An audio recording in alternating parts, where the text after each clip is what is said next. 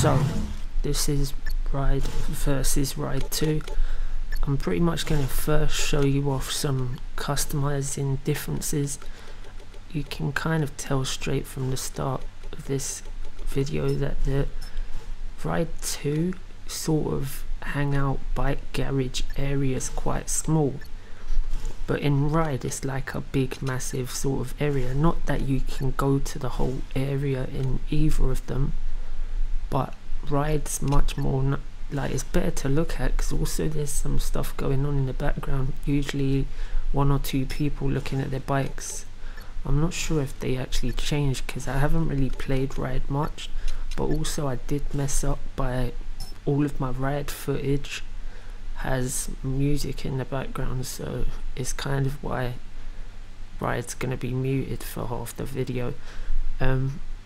Around 2 minutes 30 the sound of the bike in RIDE1 will come on, but there's still a bit of music in the background. I kind of recorded it with the telly down quite a bit, so I didn't even notice until afterwards, but yeah, what can I do? So I kind of left this bit blank with a loading screen. But one thing I did notice is RIDE2 is much quicker to load than RIDE, but they have like loading screens in completely different places.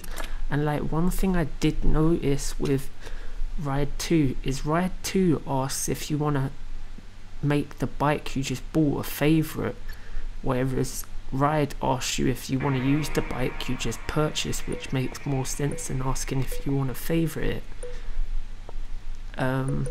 That's a bit of a weird one. The wheel customization in RIDE1, you have to go through a whole list of coloured wheels, so you have to go through 5 coloured wheels to get to the next set of new wheels. Pretty much RIDE looks a bit lighter in the loading screen model. I actually thought RIDE looked a bit better, but then again I just can't tell because it randomly looks a bit weird in RIDE2 and it will look a bit better in RIDE1. But like I did notice a lot when I was just practicing with RIDE, it's a lot more glitchier. But anyway, here comes the noise.